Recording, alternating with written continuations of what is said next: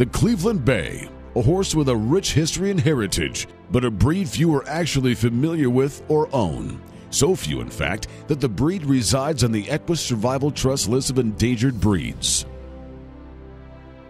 With fewer than 700 of these magnificent horses in the world and just 200 of them in North America, the Cleveland Bay teeters on the prospect of extinction. In North America, a dedicated group of stewards of the breed are making a concerted effort to increase both awareness and interest in what may truly be one of the most versatile breeds of horses in the world, but also one of the least known. By increasing awareness and interest of the many attributes and versatility of this special breed, the owners hope to increase its numbers and ensure its survival well into the future.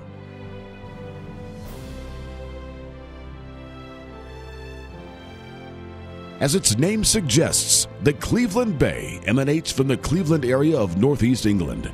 Without doubt, it is Britain's oldest breed of horse and has been fixed in type much longer than the official UK's Breed Registry Foundation date suggests. Interestingly enough, the church played a very large role in their breeding. Throughout the Middle Ages, the monastic houses in northeast England were the principal breeders of horses. Pack horses were needed for the trading of goods between the various abbeys and monasteries. Most certainly, the ancestors of today's Cleveland Bays, particularly on the female side, were such pack horses bred in the Yorkshire Dales. Locally, they were known as Chapman horses, the name being derived from the name given to packmen and itinerant peddlers of those days known as chapmen. Into the port of Whitby, England, came an influx of barb horses, and these refined stallions were bred with Chapman mares. Before the end of the 17th century, the main ingredient of the Cleveland Bay, the Chapman and the Barb, had come together to form the type of powerful horse whose popularity as a pack and harness horse was beginning to spread beyond the northeast English countryside. The next century saw an increase in weight and size of these horses, better feeding being one of the reasons. The result was a versatile horse that found many uses beyond agricultural horses drawing carts and wagons for the monasteries. A demand for faster and flashier carriage horses resulted in some breeders crossing their Clevelands with strong thoroughbreds. These offspring became known as the Yorkshire coach horse, a tall, elegant carriage horse, much in demand by the rich and royal of the time. But no Yorkshire coach horses remain today.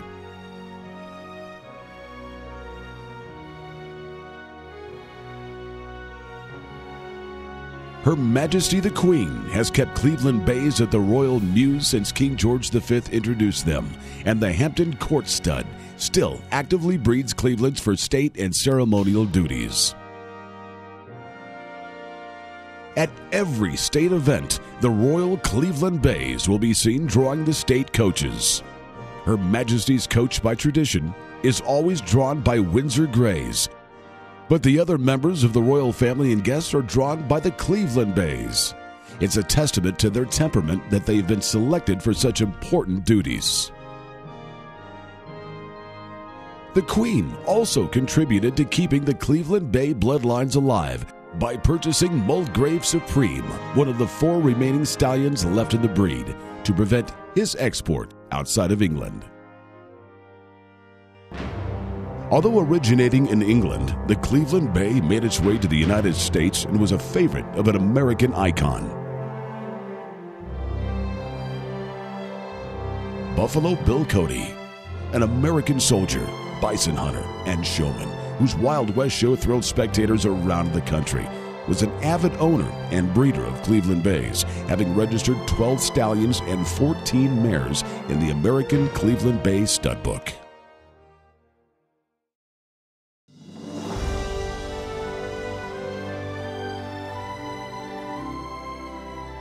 As its name suggests, they are always bay in color, brown with black legs, mane and tail. Their action is level, free, and long striding.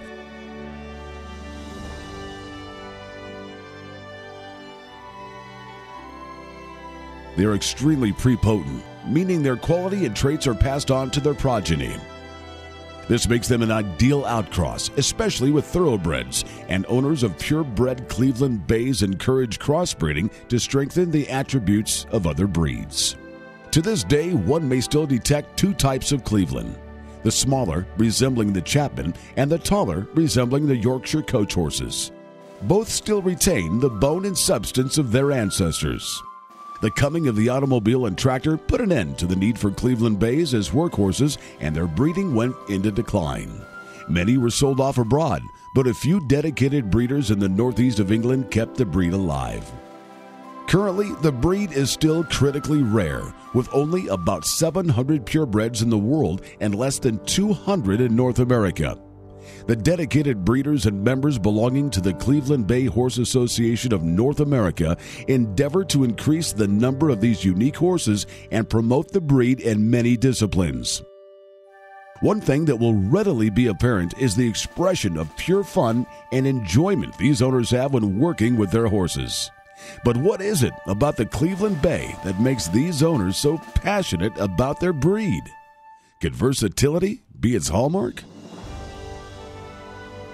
The breed has also been used to develop and improve several warm blood and draft horse breeds.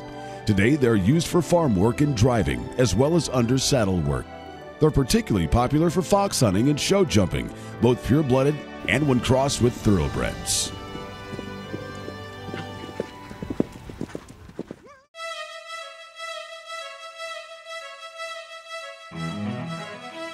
Fox hunting today is a very different sport from the time when it was used primarily to purge the countryside of livestock predators.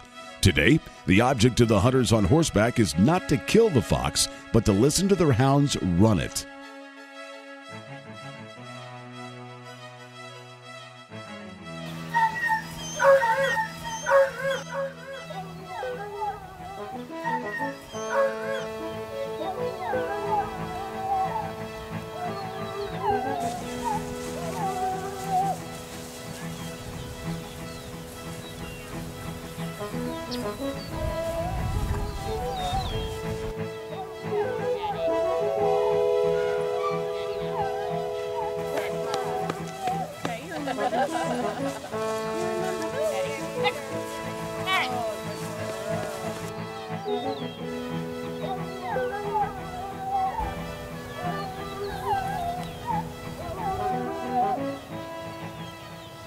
Hounds can only occasionally catch a healthy fox on its home territory, and more typically, the fox retreats to one of its many lairs, eluding the hounds.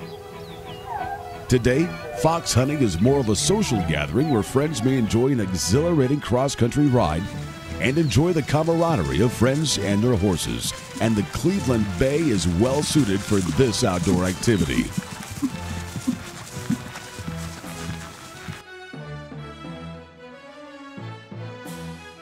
The Cleveland Bay is also an elegant mount for riding side saddle. Horses used in side saddle riding will have additional training to accustom it to the placement of the rider and the use of the whip to replace offside leg commands. The horse also may need to adapt to a different and higher hand position. The Cleveland Bay can adapt to the basics fairly quickly and can be used for riding both side saddle and astride. A picture of elegance and versatility indeed.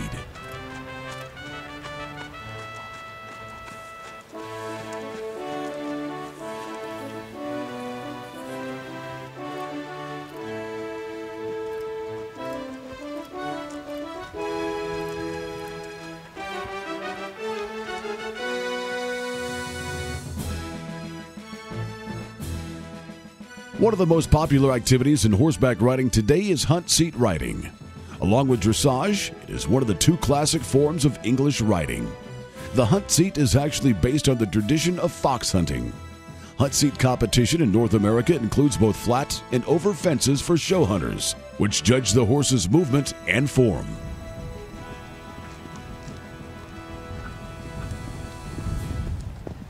Equitation classes judge the rider's ability both on the flat and over fences. Jumping requires an athletic horse with powerful hindquarters to propel them over fence after fence, and the Cleveland Bay is well suited for this competitive sport.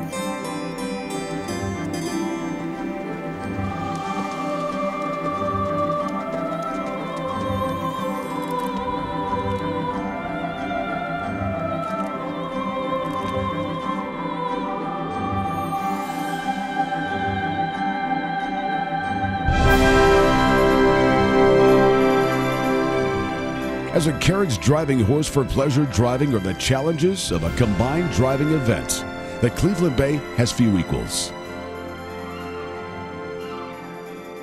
At the Lexington Combined Driving Classic, a World Equestrian Games test at the Kentucky Horse Park, one owner driving a pair of Cleveland Bays at this top tour competition talked about their broad suitability for this activity.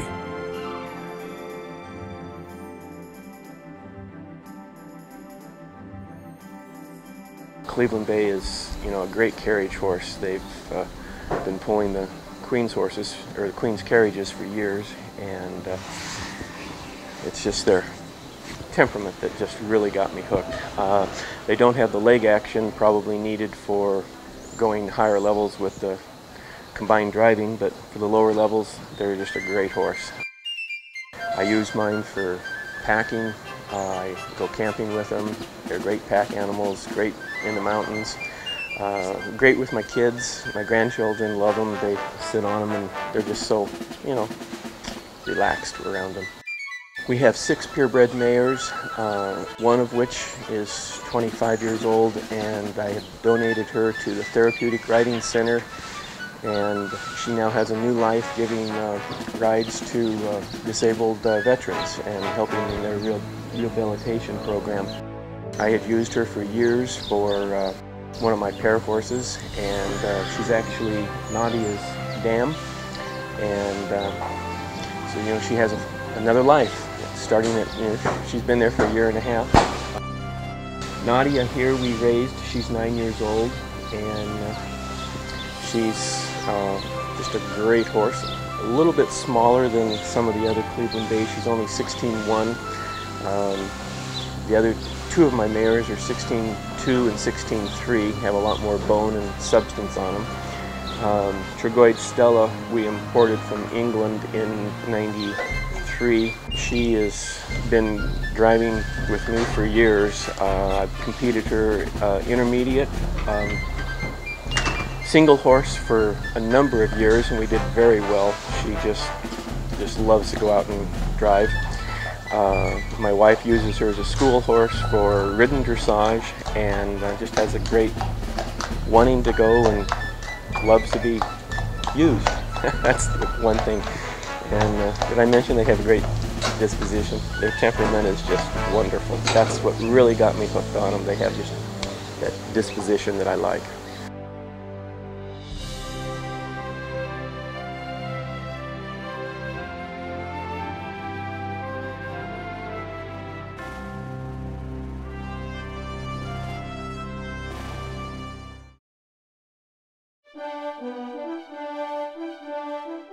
What makes a good Western pleasure riding or trail riding horse? One with a calm, collected, and sensible demeanor, who is not distracted or frightened by unknown objects they encounter on the trail.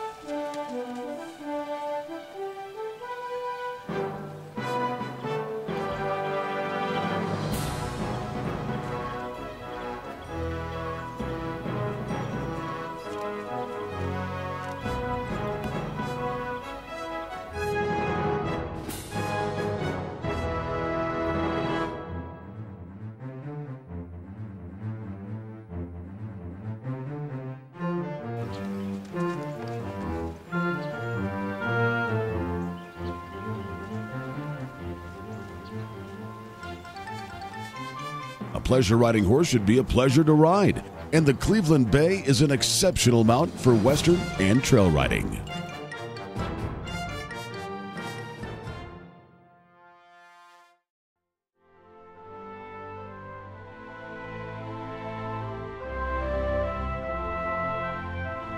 The purebred Cleveland Bay is a very intelligent horse with a sensible temperament.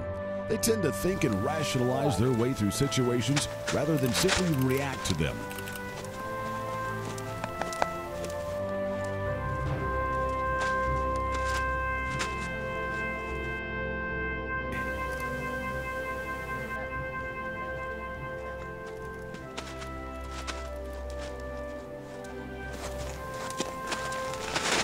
You'll notice how this horse navigates obstacles, moving objects, even road flares, making it well suited to parades, crowd control, and mounted security.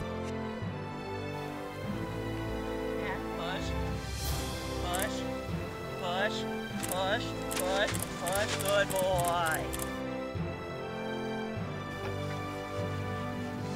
Push, good boy.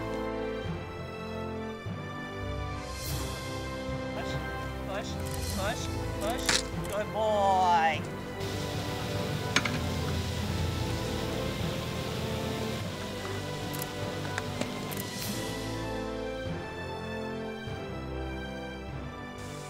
In build, they have plenty of bone and substance and are hardy with tremendous stamina and longevity.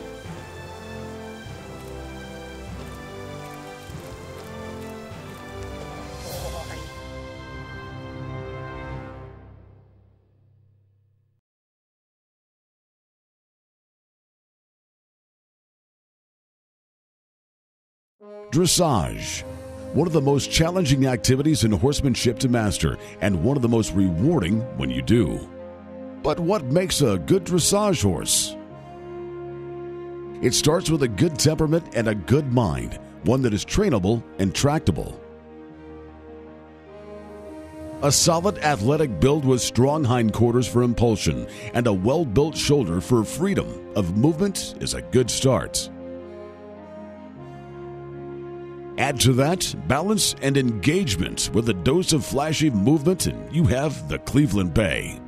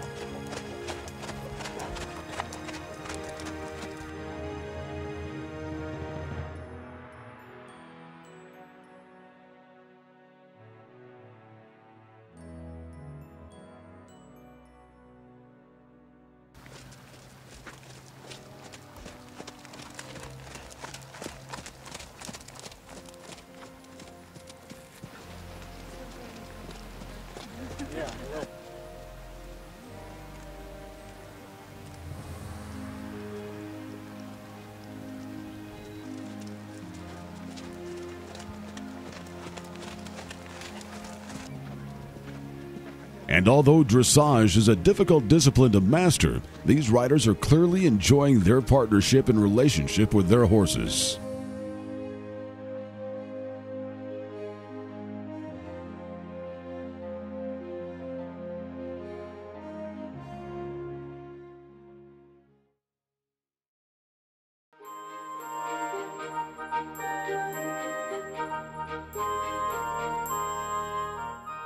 The solid and unflappable temperament of the Cleveland Bay makes it an ideal candidate for those who enjoy mounted shooting, an increasingly popular sport among horse enthusiasts.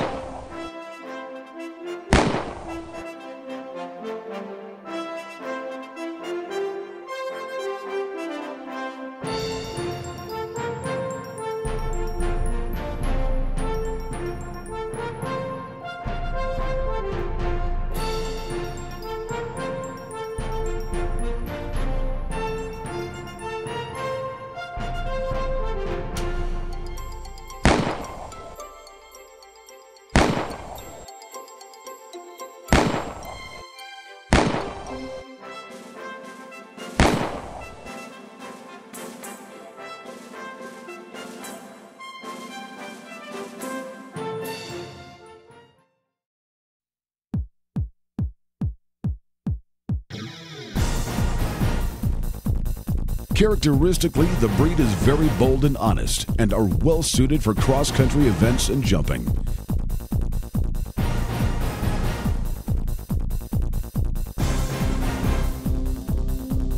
Those who know and ride the Cleveland Bay in eventing know of their exceptional stamina, endurance, and aptitude for sport horse events.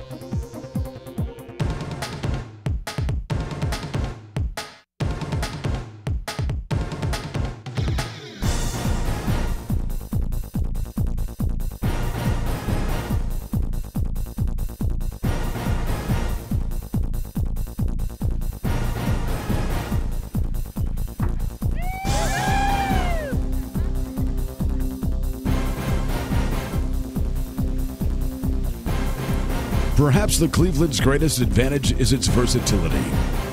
With its heritage rooted as a durable, versatile pack and harness horse, the present-day Cleveland is equally versatile in relation to the modern equine disciplines. They make ideal heavyweight hunters, but also possess the necessary quickness for eventing and can be exhibited in the show ring either as in hand, ridden, or working hunters. As sound, active horses with substance, stamina, and a good, sane temperament, they make excellent police horses.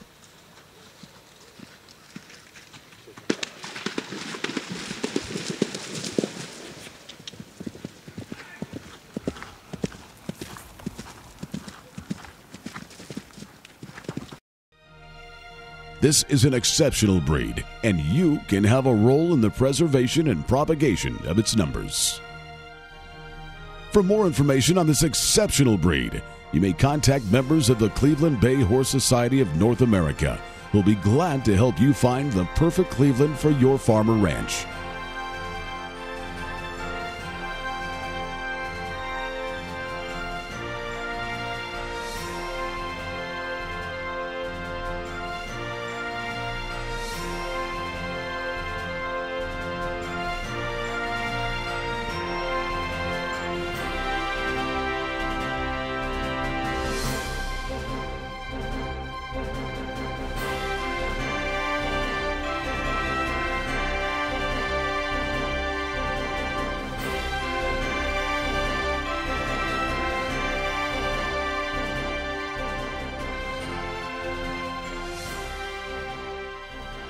The Cleveland Bay, a horse with a heritage, a horse for the future.